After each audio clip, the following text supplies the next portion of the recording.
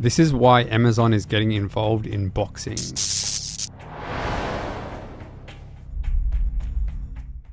Amazon in previous time has spent a lot of money on shows. $250 million for the rights of Lord of the Rings, Rings of Power. And that was just for the appendices. It wasn't even the whole franchise of Lord of the Rings. Just a small fraction to be able to create a TV show. Everything else Lord of the Rings is currently up for sale for $2 billion. The total cost Amazon forked out for the Lord of the Rings, Rings of Power was $715 million just for one season. Keep the change, you filthy animal. And a second season is coming. How much are they going to pay for that? Show me the money. To put it in perspective, Game of Thrones cost $1.6 billion for 73 episodes. Amazon have almost reached half of that for one season. If you think this has a happy ending, you haven't been paying attention. Also, the Rings of Power didn't do so well for how much they forked out. For the most expensive TV series in history, 37% completion rate, meaning 37% of people watched the entire series. And overseas, 45% of people watched the entire series. 50% completion is solid, but not a spectacular result. It's just an okay result. And they fell shy of that overseas and also in the US. It also didn't receive any major nominations from the guilds except from the SAG, which was for Stunt Assembly. Stunt Assembly. And that was just a nomination. That's all they have to show for $715 million paid. One does not simply walk into Mordor. The Rings of Power also only ranked 15th in minutes watched in 2022, where Amazon's other show, The Boys, came in at 11th spot, with Netflix taking all the top 9 spots. So Amazon didn't even get in the top 10 for minutes watched in 2022, even though they paid the most ever for a TV show. Houston, we have a problem.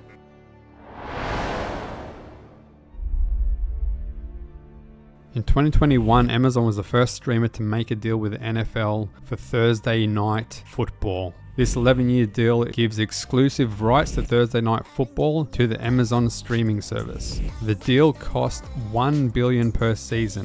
So $11 billion over 11 years. However, this seemed like a good venture because this launch produced the biggest 3 hours for sign-ups ever in the history of Amazon Prime. The deal has shown Amazon a new pathway to gain more subscriptions with streaming sports. The success of making scripted entertainment is unpredictable. Like the Rings of Power, doesn't matter how much money you throw at it, it's not guaranteed success. Adding sports made more progress in 24 hours than 8 years of TV shows and movies, which is crazy. You just start adding sports that people want to watch and then subscriptions just boost. So what has Amazon now decided to do is venture into the pay-per-view boxing. So Amazon is due to deliver their first pay-per-view event on the 30th of March 2024 with Tim Tszyu taking on Keith Thurman, which is going to be an interesting fight, even though Keith Thurman hasn't fought in 2 years. It is also reported that Tank Davis is due to fight in the UK between June and August, a date still yet to be confirmed.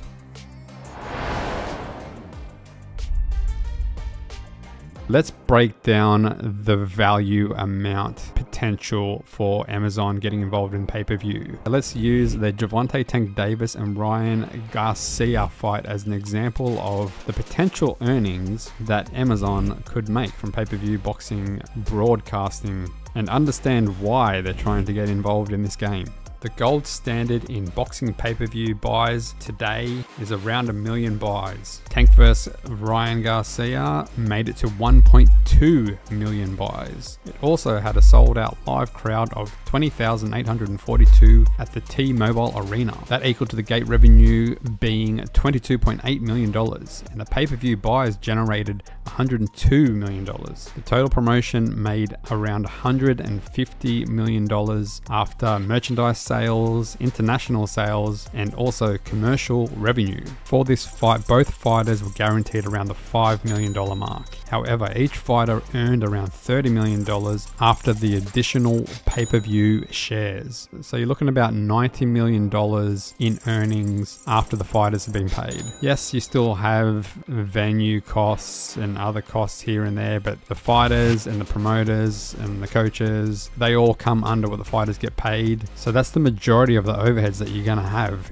in pay-per-view fights with your pay-per-view earnings. So it's better than poking in the eye with a blunt stick. What are you going to do with that stick? There's lots of things you can do with this stick, Elmo. So you start to understand why Amazon is looking at getting into the pay-per-view broadcasting game.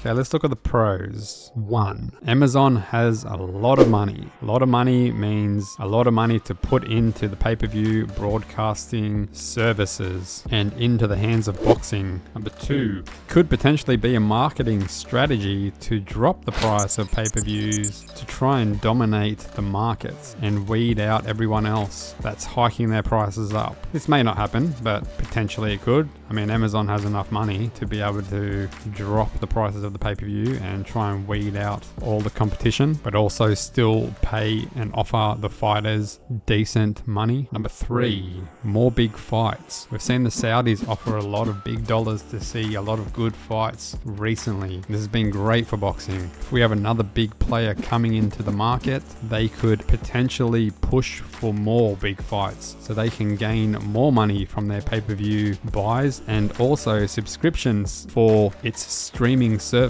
Number 4, it also fills the void of Showtime after they bowed out at the end of last year. Number 5, PBC have a lot of great fighters. So a lot of great fighters means a lot of potential to have big fights and put them on Amazon's pay-per-view service. Number 6, this whole venture works, they will likely invest a lot more money into boxing, especially into the big fights, and continue to add to the great fights that we've had in recent times. So let's look at the cons. Number 1, Amazon has a lot of money. So if they see this as being too much effort and too much hassle, they can just walk away. They don't care about losing money.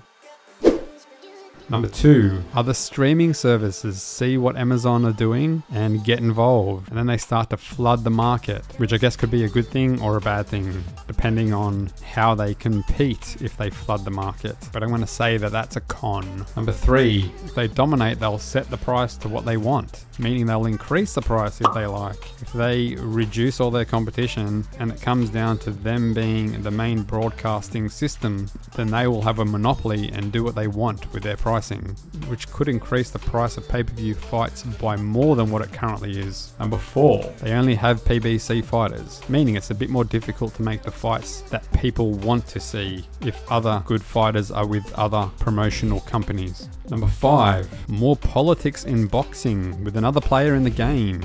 Adding a streaming service to the boxing game just makes the whole boxing game even more complicated and more political. It's political enough at the moment as it is, with all these promoters and broadcasters and sanctioning bodies. It's just so confusing at the moment because there's so many people with their fingers in the pie, and this will be another player sticking their finger in the pie.